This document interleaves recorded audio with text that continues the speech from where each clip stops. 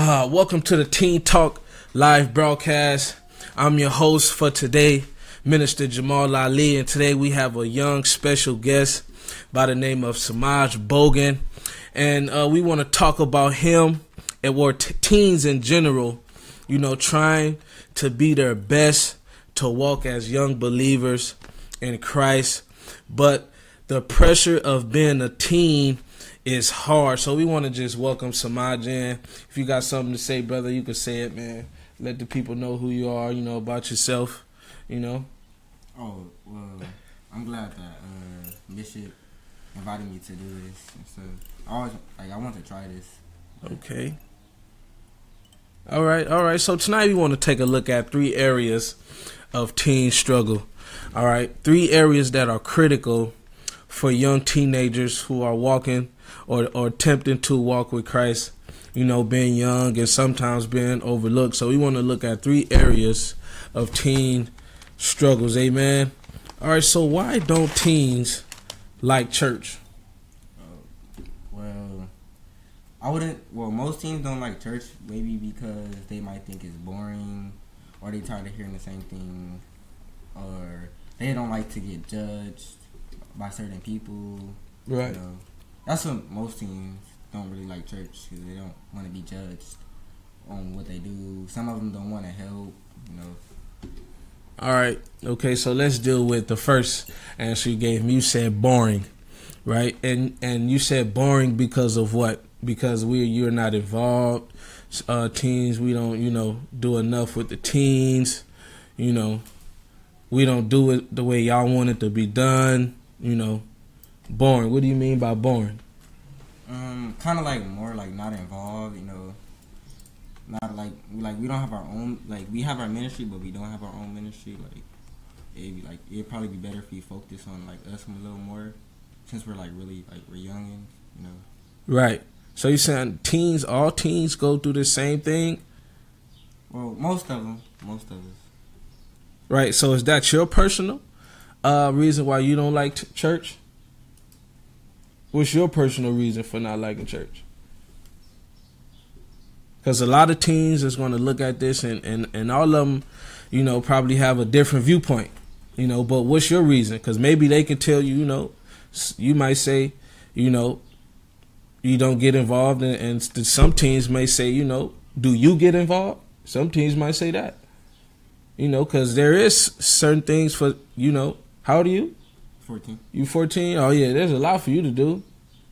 But okay, so what's your personal reason of church being boring?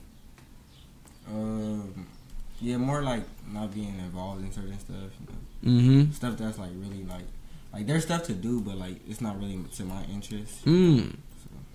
So what's your interest? Basically, a lot of activities, I like to do a lot of activities, I don't really like doing the singing or stuff like that. Singing. I get what you're saying.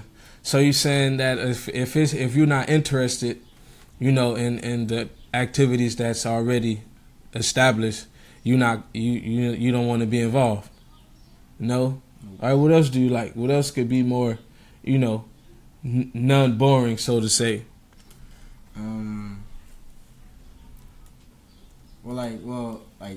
My church, it's not really that boring, because we don't talk about the same stuff every Sunday, some of the other churches do. Mm-hmm.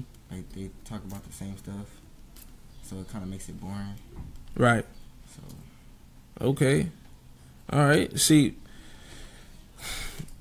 like I say, a lot of teens, they are going to see you, man, and they're gonna, they're gonna judge what you're saying. Not you, but they're gonna judge what you're saying. So, besides it being boring, what else did you say? You said what? That it was no one's focused on you. What can we focus on as far as teens? What do you think that more people or in the church could focus on as far as teens? Because like I said, you're old enough to know that, everything is not going to go your way. You know that, right? Mm-hmm. All right, so what if you can be involved? What would you be involved in? Because, like I said, not every church can tend to every area of life, but that's the goal. All right. So seeing that that's not in our circumspect yet, what can you do? What would you do? What can you be involved in to say, you know what, he really wants to take things to another level as a teenager? Well, I like recording the when they preach on the pulpit. Mm-hmm. Same thing as far as the activities and stuff. So I'm okay with those. I like doing that. Mm-hmm. So have you put effort in trying to pursue that? A little bit so far. Okay, a little bit. Are you still pursuing it? Mm-hmm. Okay. Someone asked, what would he feel about camping between a father and son camping trip? That type of stuff? Would you like that? Is that cool? Father-son camping trip? Mm-hmm. Yeah? Yeah, I like that. You like stuff like that? All right, so now we know what we have to do. I mean, and I hear what you're saying, because sometimes church can get boring. But if you have nothing to do, then that's what it is. It'll be boring. But like I said, there are things to do. You said you like filming and recording. You have to pursue those things and don't, let the ball drop when you get just a little job done. You have to keep doing it. So once you stop, it's going to get boring.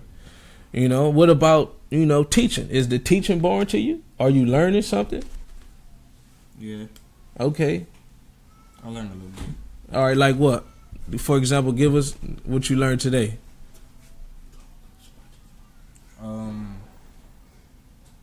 Today, I really what I learned. I wasn't I wasn't really paying attention like that today, but I was hearing, but I wasn't really paying attention. But in Sunday, for our Sunday school, when we was talking about how if we're in the Bible, reading the Bible, and we get a good connection with God, and something comes up on us, we don't have to worry about trying to fight that problem. We can just ask God to fight it for us, and He'll fight for us. So. All right. Before we go to the next area, you said you weren't paying attention. All right. So I want to ask you and all the teens, is it the people, the reason why you don't pay attention, or is there too many distractions, or what is it? Why is it hard for teens to pay attention in church? I think it's more of the distractions. Like what? What's the distraction to you at the church you go to? Like playing games on the phone, or just seeing other people do other stuff. So we try to find something else than listen to. Right, to occupy your mind, right? Why is that? Is it because, you really don't want to be there, you feel forced, or, have somebody, flawed your view of church, or someone caused you not to like church, or, not want to go to church? We could be real. Well, no, I just, sometimes, I don't want to go, but at the same time, I know I have to go, so that's basically what. Why don't you want to go? I've met young people. Well, as far as teenagers, I'm young too. Teenagers who had some of these same viewpoints you had, and the reason why they had that, because they really don't understand the purpose of church, the purpose of people gathering every Sunday, Tuesday, or Friday, because they don't really understand the purpose. When you don't understand the purpose of something, you won't value it as much as you would if you understood the purpose of it. Like basketball. Do you know the purpose of basketball? Nope. No, but you love it though.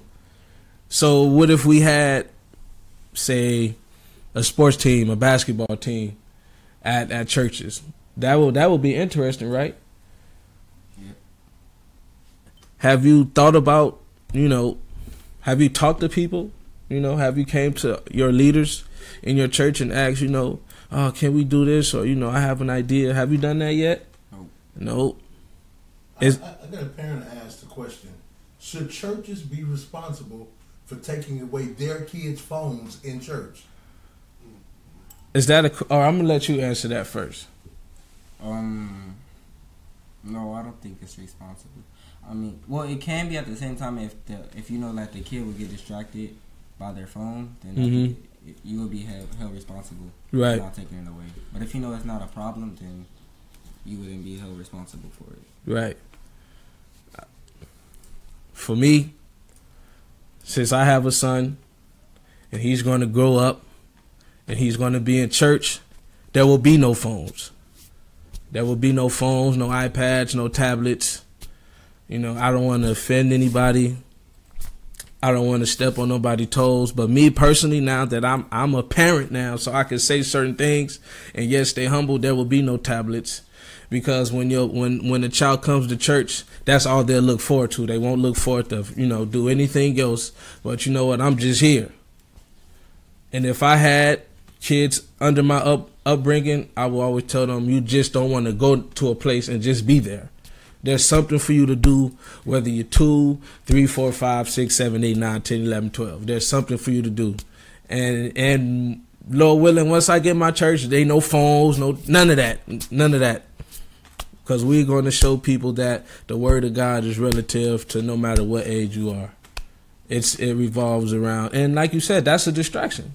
Have you ever been on your phone in church? Yes. Was it because of, you just didn't want to listen, or it's just boring? Just boring. All right. So this is the next area we're going into. You said it's boring. There's too many distractions. What can adults do to make the church, a place of fellowship, a better place for teens? And I know you have a lot. It got to be a lot. We could be real. Don't hold back nothing. You could tell the truth.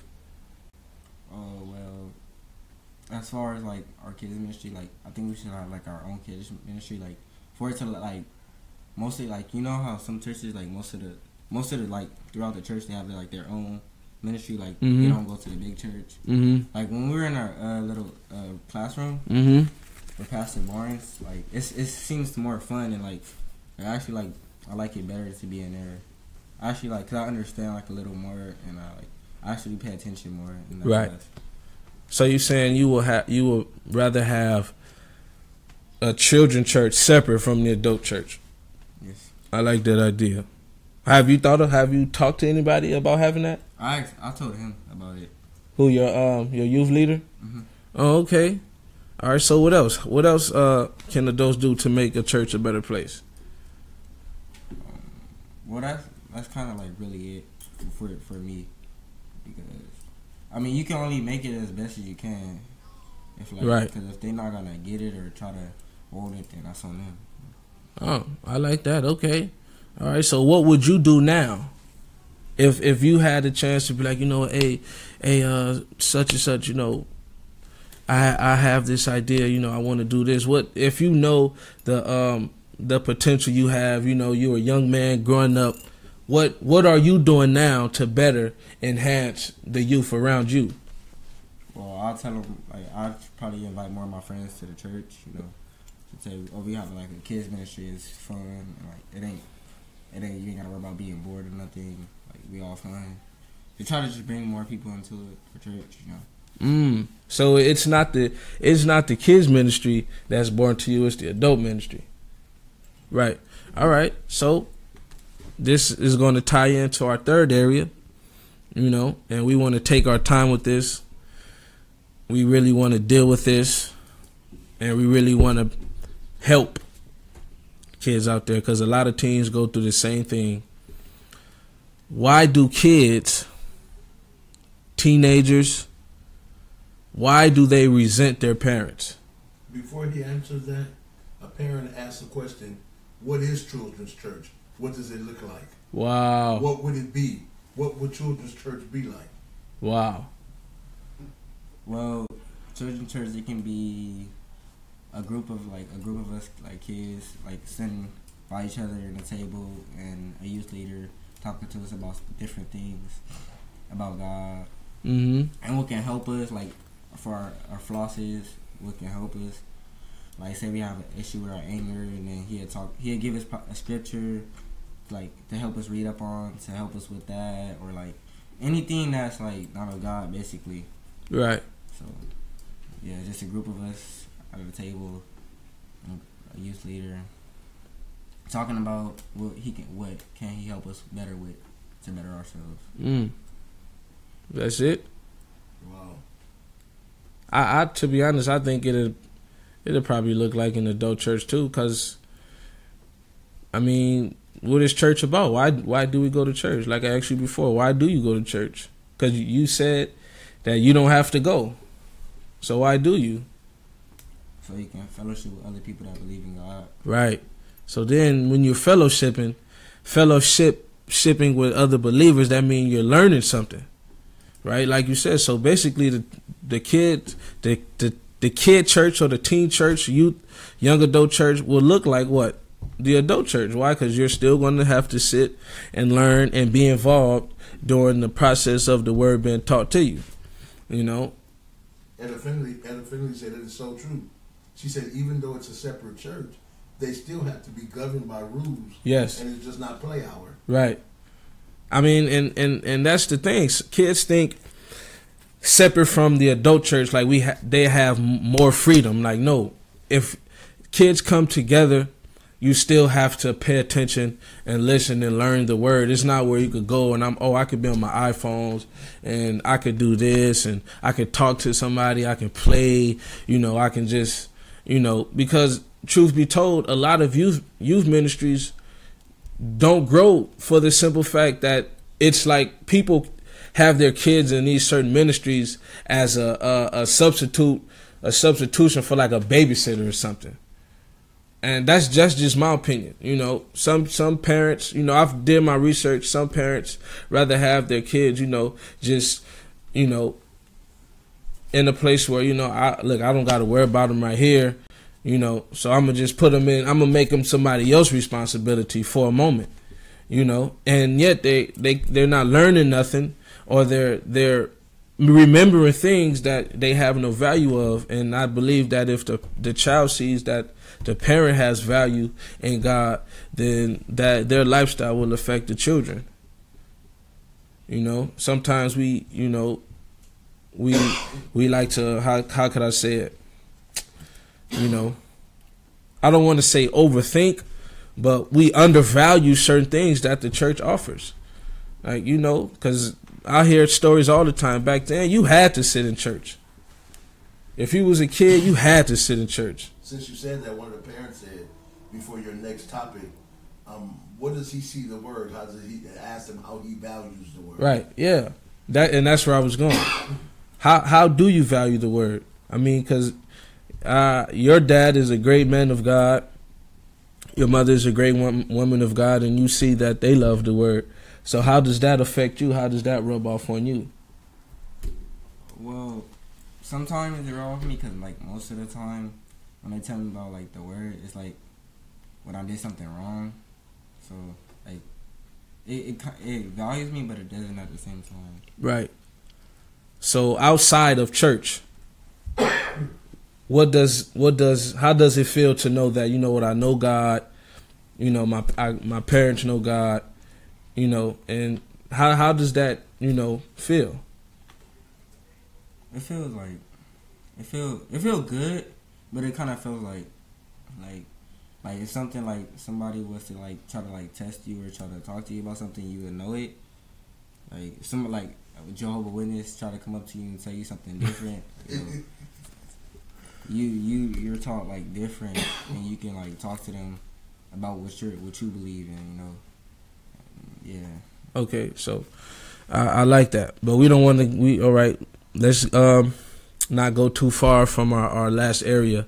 And the question is, like we said, why do kids or teenagers resent their parents? Do you know what the word resent means? No. It means basically hatred. I'm holding something against my parents, and it's causing me to dislike them or hate them. Why do you think teenagers and kids resent their parents? Well, because, like, some parents that's, like, really into God, like, they make their kids like do stuff that they don't really want to do. So the kids they become having hatred. It's like us, like we don't want to really do what's God. We want to do more like what's the devil type work. So it's not. We're not comfortable with doing that. We're comfortable with doing the opposite of that. So it kind of make us bring hatred to our own parents. And when we're not able to like do what we want, it just even builds up. So when we like 18 and get our like when we get 18 and stuff like it make us want to like leave, you know. Right. So basically, we don't want to really do what they say that's gonna help us in life. We want to do it our own. Wow. And I'm glad you told the truth, you know, because like I said, oftentimes, you know, when you don't know the purpose of something, there's always going to be a rejection or, you know, a misunderstanding, you know. And, you know, do you have any other reasons on why? Because look, when if parents, you know God, I'm talking directly to you now. They know God and, you know, they're following Christ. Do you believe that they will tell you to do something wrong? No. So it's just, you know, like you said, I want to do my own thing. I want to be me, you know. That's it. That's all. I want to be me, you know. But do you know what the Bible says about, you know, obeying your parents, honoring your mother and father? Yeah. So why is, you know, do you know personally for yourself why is it hard for you to do that? Besides, it got to be something deeper than just you wanting to do your own thing. It got to be. Someone just asked, does he want to be saved? Can you deal with that? Both of his parents are in ministry. Right. Does he want to be in ministry? Does he really want to be saved? I do want to be saved, but like, it's like I want to be saved, but like it's like at this time, like I still I'm not sure if I want to be saved at this moment, but I know I want to be saved, but I'm not sure if at this exact time I do, cause I don't want to be saved and then have to go do something stupid, you know. Makes me look bad. Like, oh, I'm saved and I'm still doing what. Wow. That's real, man. Oh, wow. That's real. Wow. That's real. Wow. Now, parents, you understand a whole lot. That's real. And you know what? Samaj, a lot of people wouldn't even say that. Some people, you know, will fake it. Some people will fake it, say, you know what, I'm saved, but, you know, but there's no reality to what they're saying or to their lifestyle. And, you know, that's real, man. I'm really speechless because not a lot of people will say, you know, it's not my time, or, you know. Can I interject as a producer?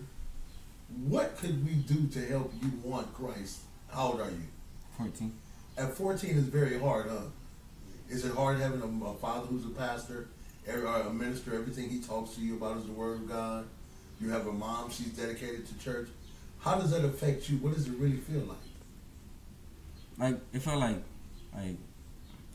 kind of like I'm being I'm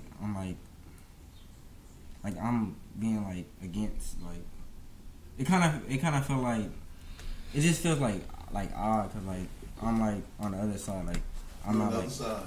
Like I'm not doing like what God say, and they're like on, like they're up to where God's doing, like it just feels like backwards, you know. So when you go to school, do you represent church or do you represent Samaje? Samaje. Tell me what that looks like and why. Well, it looks like getting in trouble and like getting like just doing bad, could get me like killed or something. Just mainly of the influence I hang around with. So. Now, why do you feel you hang around that influence? Because you don't want the influence of your parents of God? No, it's more of like I see what they do and I like it. So you more close to his age, host. I'm gonna give it back to you. He said, "Listen, what he said. He said, I see what they're doing, and I like it." Right. And yeah, man, I've been there. I've been there, you know, and one thing I always tell kids is, you know, some simple as, you know, I didn't get the 23 yesterday. I was 14 once. I was 15 once. I was 16 once, you know. And first of all, let me ask this question before I go any further and making statements and giving you something that'll really help you and change your life if you let it. Why do you like what you see as far as the negative influence? Well, like some of it can bring like a lot of fame to you, like a lot of respect. Like you don't have to worry about like anybody trying to do anything because you have like people around you that like could protect you. You know, right? Yeah. Having somebody told you that that's not really true, but what makes you still want to go after it? I don't even know, to be honest. And I'm asking you this because 14-year-olds I know die for nothing. 13-year-olds I know die for nothing. And on the regular basis, what are you feeding your mind? Because, like I said, if you know right from wrong, you know what helps you, you know what destroys you, you know what hurts you. You know why? You know. It's like, for example, I hate people really. If people know me, they really know I don't really like to, you know, dwell on past stuff. But I grew up in an environment which was not conducive for my state of mind, for my mindset. All right. And as I got older, the Bible says I was born into sin, shaping in iniquity. So my environment, besides my mother, helped raise my mother. So depending on where our kids are, man, you know, I can only speak from what I saw growing up, from what I experienced. The environment that we feed our kids is what they're going to produce. Wherever they are, the schools they go to, the music they listen to, you know, the influence that we have on them, the effort, you know, that we take as parents and try to help, you know, not, you know, just change the mindsets of our kids, man. You know, because like we see it's hard. We got the world feeding us rap, all this nonsense, man, and it's just it's nothing, you know. And it really starts with the parents. I know for a fact that if I'm telling my son, or I'm you know, I do this, I'm telling them this, I'm telling them that, and you know, he see me opposite, he won't value what I truly believe in. You know, it'll be hard for him to just value God. If I say I love God, but he see me do anything, that will flaw him. Like, man, he basically lied to me. I've been there.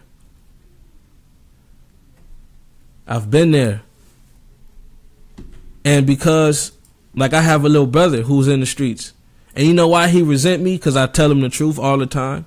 I don't glorify him, you know, being in the streets or, you know, having guns and, you know, doing all type of stuff, man. Because truth be told, man, you know what they say in the streets, you're going to end up dead or where? In jail. In jail. That's what you want? Okay. So before we leave, what will really make you change your mind about what you're doing? I mean, if you know that you could end up dead or you could end up in jail for life or bound in a wheelchair for over nothing. Over nothing. All the money you gonna get is gonna burn away. You ain't gonna be able to see it. It's not one gang member I know right now who's rich from robbing and stealing, killing, doing nothing. What will really change your mind about the fast life on how you do your way? I think I just gotta be forced and willing to do it. I just gotta like give up everything just to do it for God, like not for nobody else, but for me and God. That's basically the only thing that can change me. I gotta be willing. My heart really willing to do it. So that's my question. What is it gonna take for you to really say, you know what, I really don't want it? Because you don't really want to have to, you know, get shot, get put in the hospital. Now you gotta poop. You gotta, poop in the bag. Now you got your mama's gotta, your dad probably gotta take off work because now you're in a wheelchair or something. Cause man, I got family members in jail and I'm a bad pen pal. I don't do no writing, no letters, no putting money on no books. I don't even do funerals. And that's the life that these young kids is going for. And if we really don't help them and tell them the truth, I feel like we held accountable. Every Sunday I see you, dog, I refuse to just, let a Sunday go by without me, you feel me, interacting. You know that. So that's why I'm asking, what is it going to take? All right, so you don't got to answer it now. We'll be back in 2 minutes. Please stay tuned, and it's only going to get better. Amen.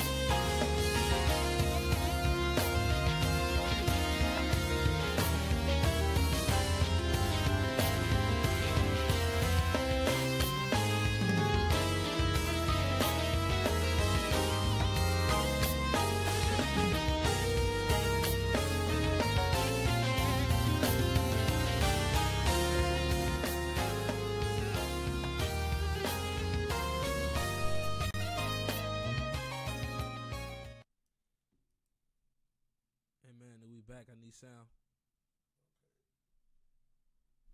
Go ahead. All right. So look, we want to thank y'all first and foremost for tuning in and just, giving y'all ear. And we know that those who listening are really going to take action. No matter what your kids do, love them. Love them. I now that I have a son, I always look at my relationship with God. When he whining, I've done it. Because I didn't get my way. Tantrums, I've done it. 23 years old. All right? So, I'm going to let, Samaj have closing remarks. All right? Love your kids. All the parents out there, love your kids no matter what they do. How bad they hurt you, how bad you want to slap them upside their head, kick them out. Love them. Love them. Because you going to need them one day. You got to get old. You don't want no caregiver come and y'all know. But love your kids. Love them. All right? You got something to say, young brother? I just want to say thank you, Bishop, for having me on the Real Talk Radio Live. And also thank Minister Ali, too. He's been like an inspiration to me ever since he got to the church. And, yeah, I thank him for that, too. But y'all about to have me in tears, man. Y'all about to have me in tears, man. They're about to have, even the father said he about to cry. See, a lot of people don't know. People just think we're doing this to be something. No, Real Talk is about changing people's lives. Yeah, man. We've been in church all day Sunday, and we can't wait to get on in prayer that one family, one mother, one father hears what we talk about, and it makes a difference in their children's life. That's so right. Somebody, go ahead and close it out with prayer, man. Don't got to be long. Father God, I thank you for having me today, waking me up with no flaws and no issues. I'm able to walk on both of my feet, and wow. And I hope that I've touched somebody out there, whoever was watching the video. I just hope I did something to somebody. And I gotta start trying to change myself too. In His name I pray, amen. Amen. Amen. So once again, we want to thank y'all for tuning in to the Teen Talk. I'm the host, Minister Jamal, and our guest